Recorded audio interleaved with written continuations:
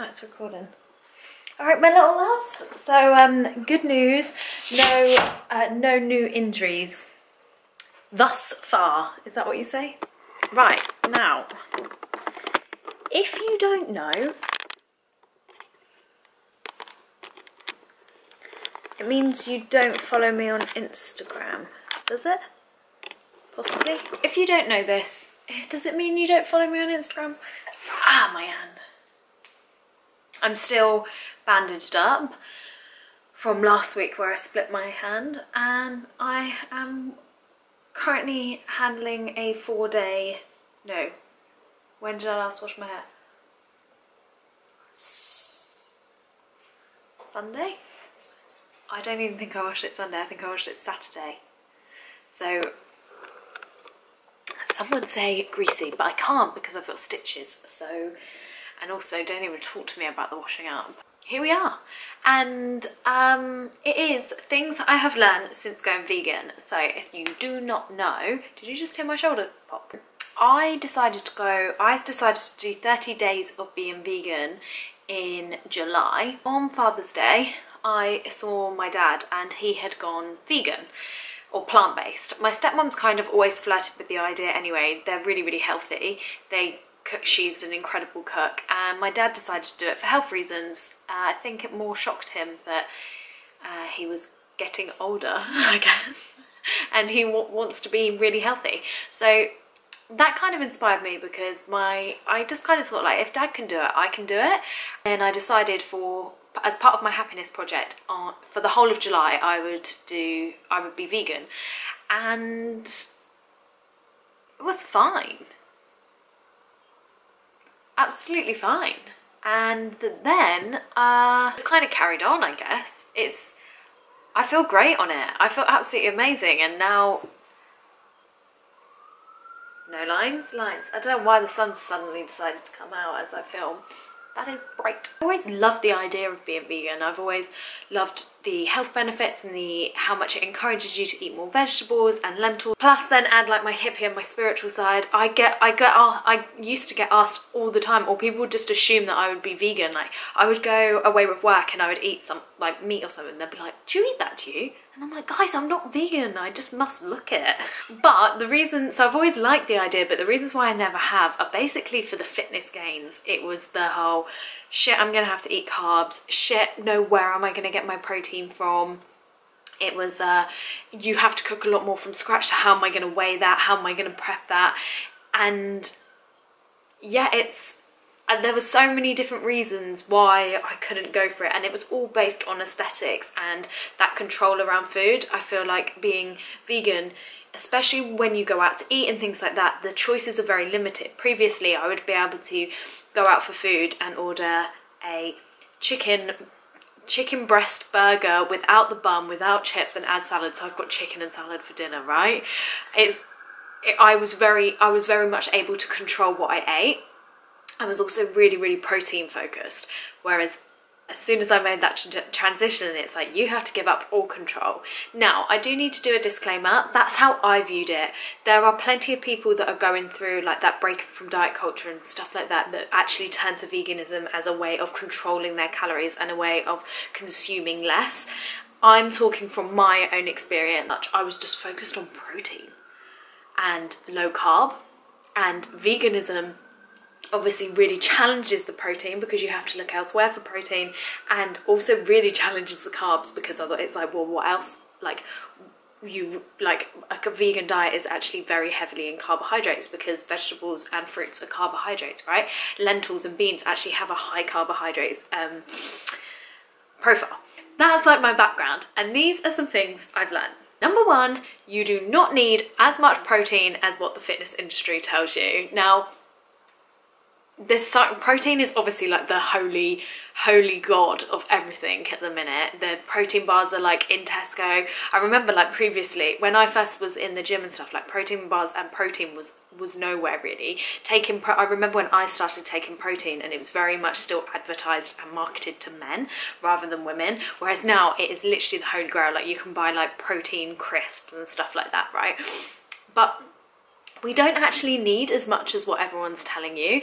There was some times that I was eating like 170 to 200 grams of protein a day, and I probably eat around, I would say I still eat a very high protein vegan diet, and I would sit at around 100, like maybe like 80 to 100 grams now, which actually is like, that's still considered quite high protein, but compared to what I used to eat, I was literally having like yogurt, vegan protein, chicken, beef, like the whole lot, and there was just so much protein, and we're constantly told protein, protein, protein, and I still think I'm still a very massive advocate for protein. If you're wanting to lose weight or you're wanting to have a physique goal and get leaner or build muscle, protein is essential, right? It really helps you keep satisfied, and it's really good for our muscles and our recovery. But it's not the be all and end all, and actually the protein bars and stuff like that, like you don't need huge amounts. So as a vegan, you can still, like I said, like I'm actually eating like around 80 to 100 grams of protein, sometimes even more than that, especially if I use vegan protein powder, that I can sometimes hit the same. So I tried to, but when I was tracking and I was aiming for like 120 to 150 grams of protein a day, I can sometimes eat that plus more on a vegan diet, because you're eating like beans and quinoa together, or you're sprinkling nuts on your salad and stuff like that, there's actually so many more diverse ways of getting protein, and you can actually do it on a vegan diet. There's so many more flavors, and you can pack so much more in, and because I think you have to think so much more, they taste even better. I'm very aware that vegetables can taste bland, right? So I'm adding more flavors in, and I'm adding different like herbs and spices in, and also to making sure that I'm getting protein and stuff. You're combining different foods, so I'm having like beans and lentils and stuff, and it's just so much more exciting, and the flavors are just banging. Whereas previously I would have just like chucked some chicken in the air fryer and put some sweet potato and had some ketchup, whereas like now it's so much more exciting. I love it. Number 3 is meat substitutes and soya-based stuff. I personally don't struggle with any of that. I know that's a concern for some people. Are banging. And they taste like more or less exactly the same. I would say they're not as chewy, like you don't get that like chewy like from like a beef burger or like a chicken breast or something like that. It's a lot softer, but they're banging. I can't remember what company it is. Beyond Burger. Get one of those. They're banging. My camera might die, so I'll be quick. Number 4. Number 4 is I actually feel healthier on the inside. Number 5/4 would be that it has completely solved all of my digestion problems. I no longer suffer from constipation. Whoop, whoop. Sorry if that's TMI, but it's the truth.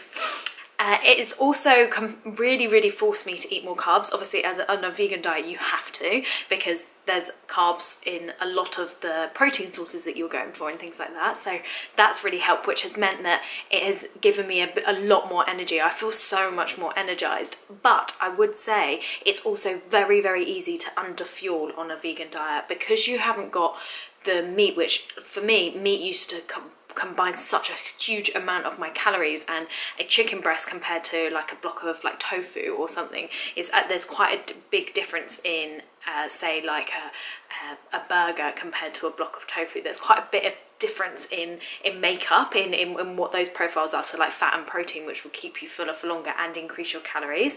So I have had to really make sure that I am making sure that my plates are full of a good fat, a good carbohydrate, and a good protein source, and I'm actually conscious of how many calories I'm eating rather than just volume, because it's so easy to eat high volume and low calories on a vegan diet because it's veg, right? Okay, I'm running out of time, so I'm going to reel them off. So I don't even know what number we're on. Another thing, so should we say like, I don't know, I'll just say another thing, right? So another thing is I cannot believe how much, oh no, my camera.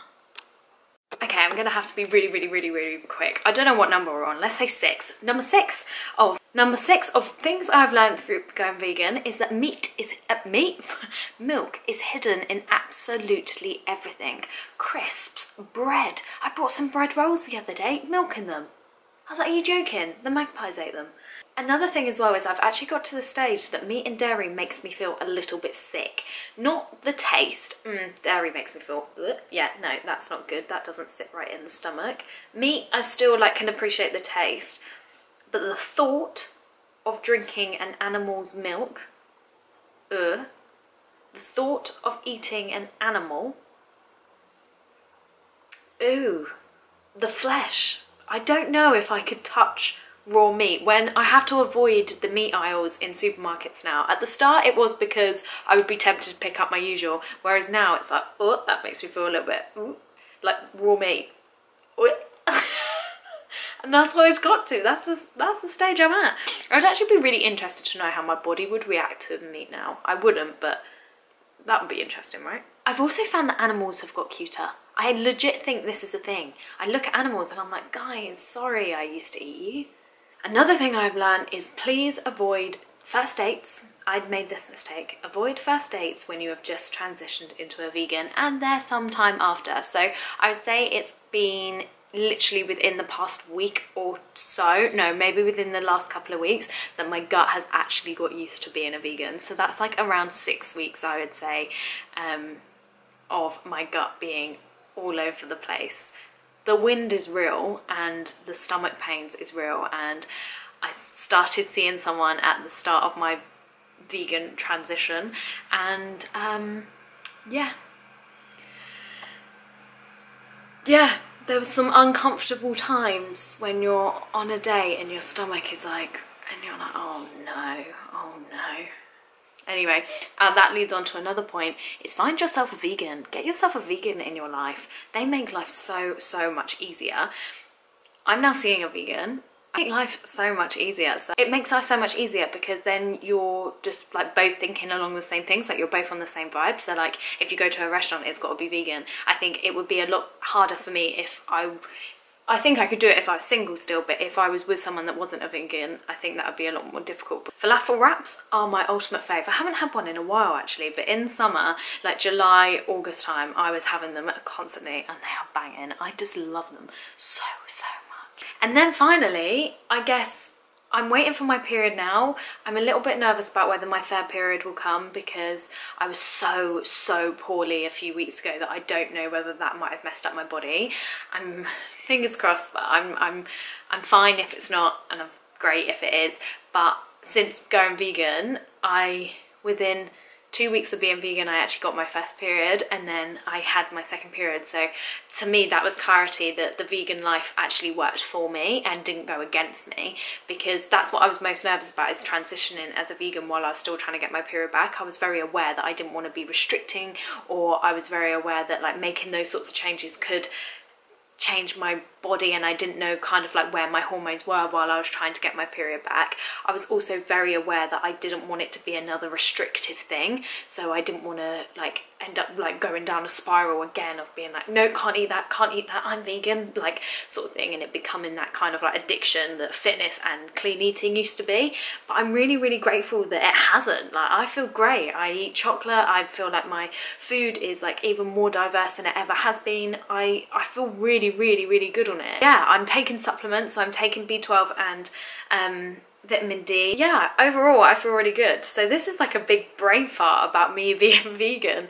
Again, like I said, just a massive disclaimer, especially if you watch me because you're following my amenorrhea journey and you'll hear about like breaking free from diet and like loving yourself a little bit more. This is the disclaimer that I would never encourage anyone to make such drastic food and lifestyle changes while they're trying to do that, because it may trigger some, like I said, like I was a little concerned about my feet are going dead, about whether I would get restricted thoughts. So I'd make sure that if you are thinking of doing it, then do it from when you're in a really good place. And I would also always work with a professional if you were going through that. I don't think I could have done this. I definitely could have done this journey and get myself in a physical and mental position without the help of Rena McGregor, who is a dietitian who helped me, and also I've had like different therapy and Reiki sessions which have just helped my self-esteem, and meditation and stuff like that. So I think I was in a very good place for me to be able to transition into vegan. So if you are thinking about it, just make sure that you are kind of like aware of what mental state you're in before you make any of those changes. But yes, that is the things I have learned since going through being vegan, and that is another requested video ticked off my list. If there are any videos that you would like to see from me, then just comment down below. I've got quite a big list of different requested videos which I'm making my way through if I feel inspired to. So if there are anything, I've got pins and needles. If there is anything that you want me to do a video about, then let me know. If not, then forever hold your peace. No, forever hold your peace? Forever hold your... I don't know what it is. Anyway, have a lovely day. Please like this video and subscribe to my channel if you're on YouTube. If you're on Instagram, then just like a little share and like a little comment and a little like would be really grateful for. Have a lovely day or night or wherever you are, and I'll see you next week. Bye.